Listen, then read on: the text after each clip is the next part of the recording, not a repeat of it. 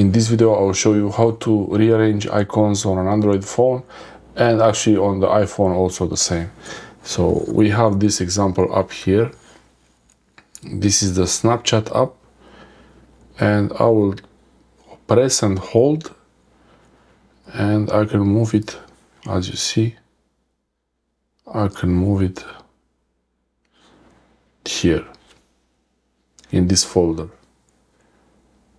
And if I go to the folder, press and hold and move it outside.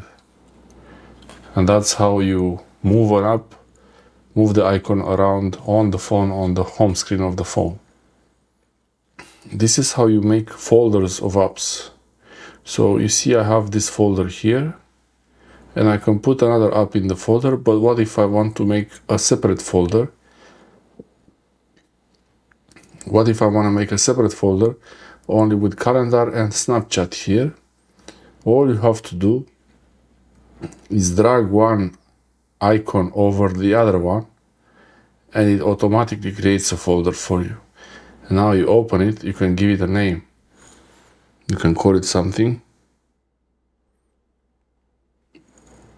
And now it's test. Should be test, but yeah, and it has the name here.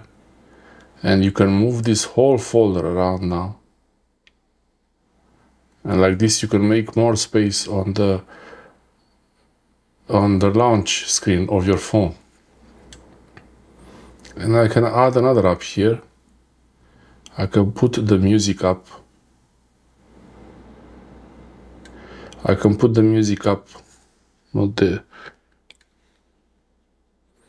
I can put the music app in here also. And it goes there. And now there is more extra space on top there. There's more space there, and I can move it up. And to remove the folder, you have to remove all the icons out from it. Like this. Put the calendar back. And now they are separate. Automatically the Snapchat and music, they go together. And if I move Snapchat outside, they become separate apps. This is how you organize apps on your launch screen on Android 14, and actually on iPhone, Android, all the versions. You have this folder system when you drag apps on top of each other and they become a folder, a group, and you can name the group even. You can give a name to the group, and then you can remove the apps from the group.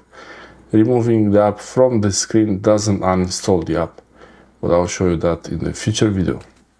Thanks for watching.